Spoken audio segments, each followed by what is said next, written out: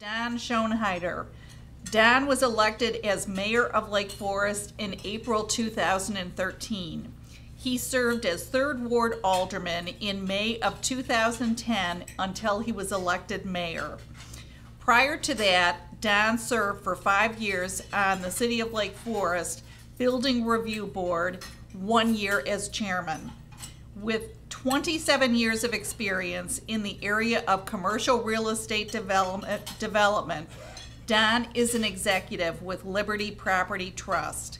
He has particular experience in state and local government and community development. Someone asked me the other day, what's the most fun part about being mayor? I'm still trying to figure it out. Honestly, one of the most fun things about being mayor is doing something like this. It's great to have a chance to come and speak. It's great to have a chance to hear residents talk about what's important to them, ask questions, and hear what's on their mind. We heard a lot of what was on their mind on Monday night, if anybody happened to watch the council meeting.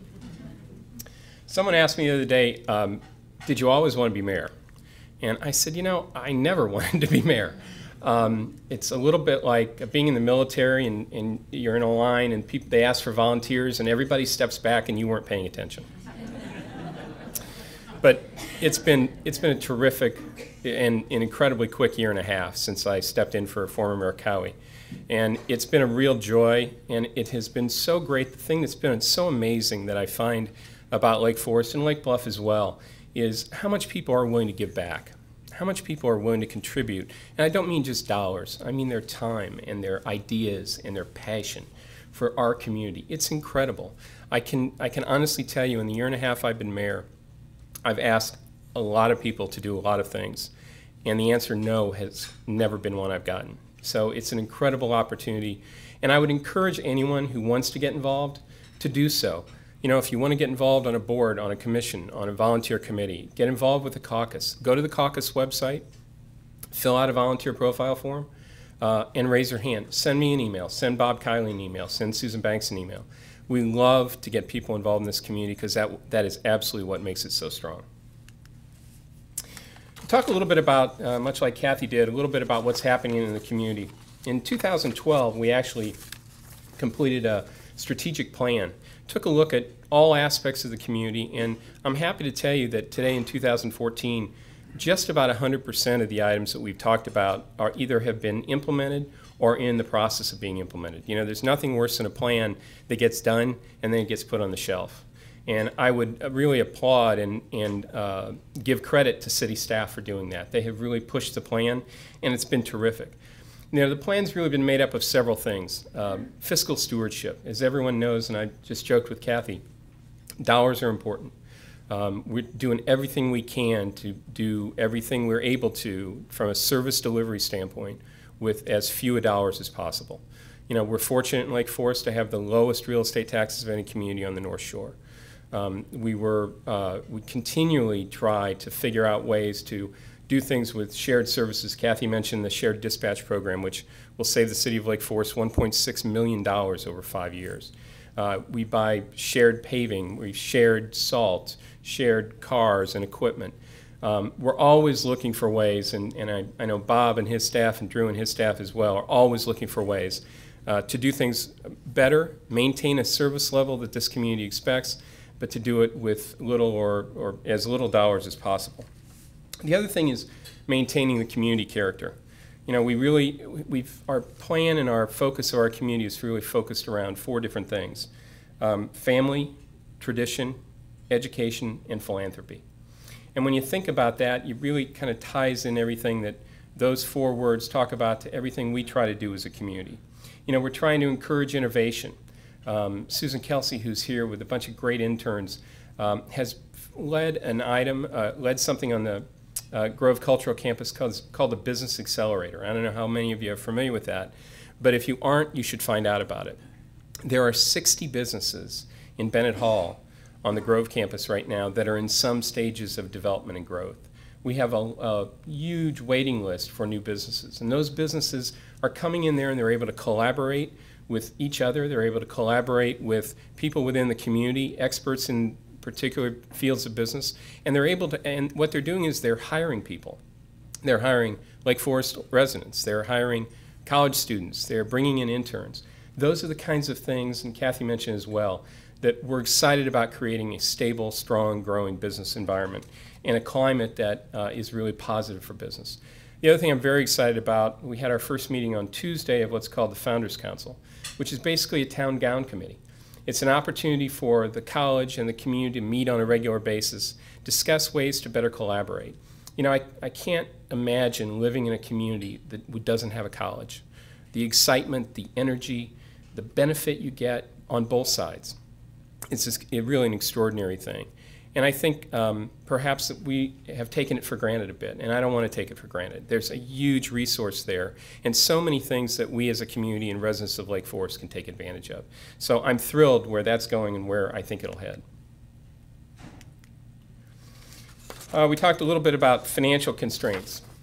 You know, we're also talking about environmental stewardship. We're very careful about doing things in a green manner. We've implemented a new bicycle master plan.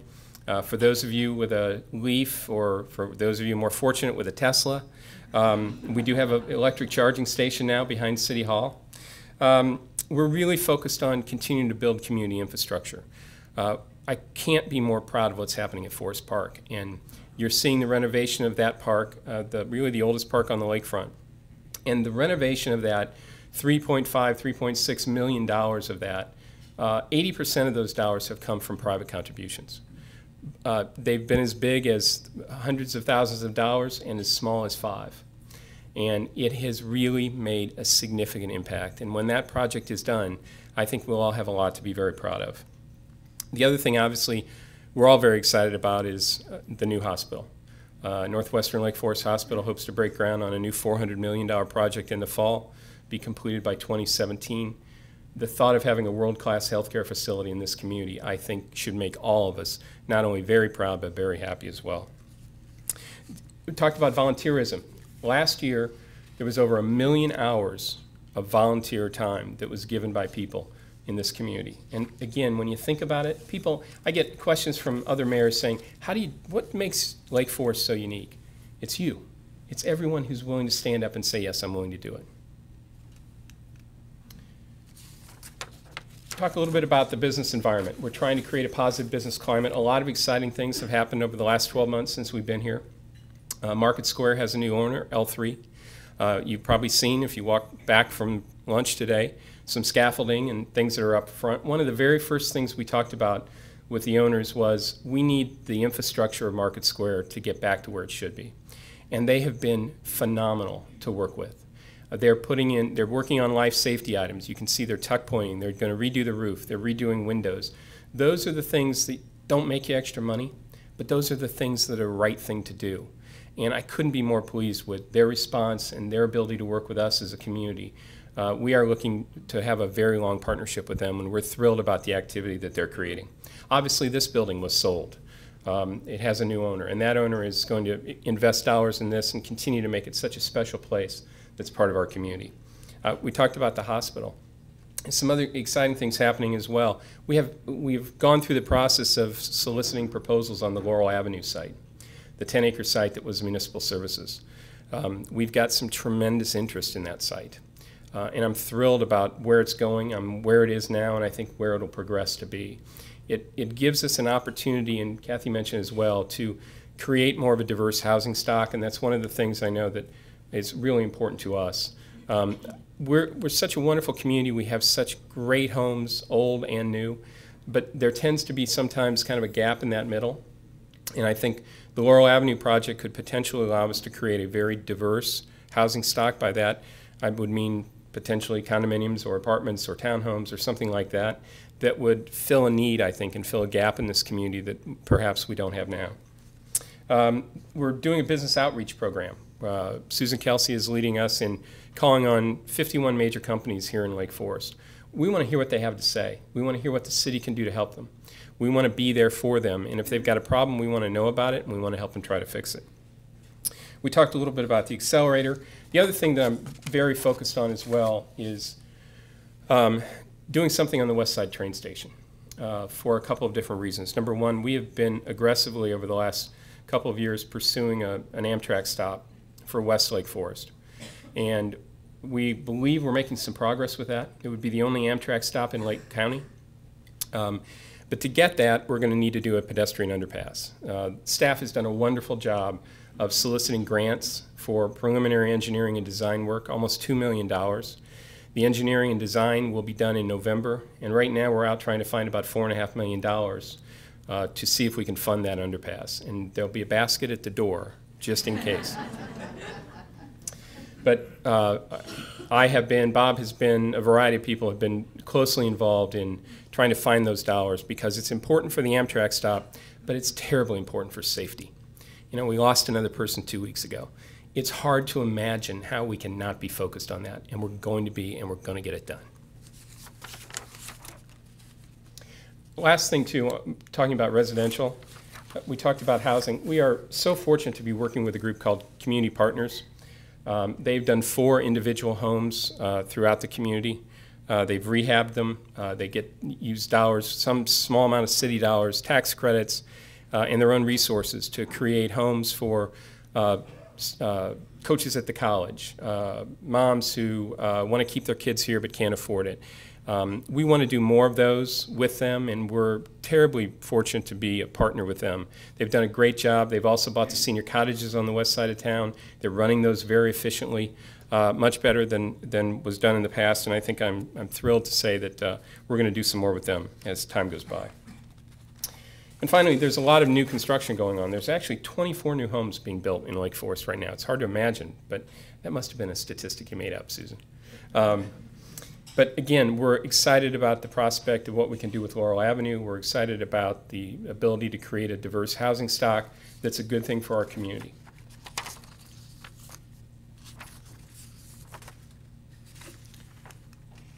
And as I wrap up, a couple of other things. You know, we have, Kathy mentioned consolidated dispatch. We're looking at consolidated purchasing. We have terrific services. Our senior center, our Croya operation that Todd runs is just tremendous. We're looking at ways, again, to do things more efficiently and more effectively as a community. We've actually just implemented, as those of you who opened up your water bill a couple of weeks ago saw, a surcharge on the water bill, which has kept us from raising real estate taxes. But those dollars that are coming from that water surcharge will go back into capital. We started the conversation with fiscal health. You know, unfortunately, almost 70% of our budget is taken up by personnel. That's salaries, but more importantly, pensions and healthcare costs. Those costs continue to rise. They're out of our control. And to maintain the quality of services that the city does and maintain the quality of the community that we all enjoy, the lines, as Bob's always fond of saying, are beginning to cross. And we're trying to move those out so that we don't have to make an impact on services. Those dollars that are coming from the water bill will go back into capital. Doing things like road improvements, sewer improvements, things that have to be done in the community and that our community really demands. There's a reason we're here. There's a reason we chose to be in Lake Forest, and the quality of services that we as a community provide are really second to none. You know, again, you've all heard me say it. I think it's a great time to be in Lake Forest. It's a great time to be in Lake Bluff, too, Kathy. I can tell you. The parade was a ball. You know, we've got a lot to look forward to. Lake Forest Day, one of my favorite days of the year, is coming up on August 6th. Look forward to seeing everybody there. We've got concerts in the square, which I hope everyone's enjoying. They are so much fun. We have a terrific farmers market. I know Susan Kelsey's done a great job with that. I've been down there too often and have had too many cookies. Obviously, we talked about Forest Park and the great things there. And I'm particularly excited to think that the BMW Championship will be back at Conway Farms in 2015. So it's a wonderful place to live. It's a great place to be a part of, and I'm really honored to serve as your mayor. Thank you.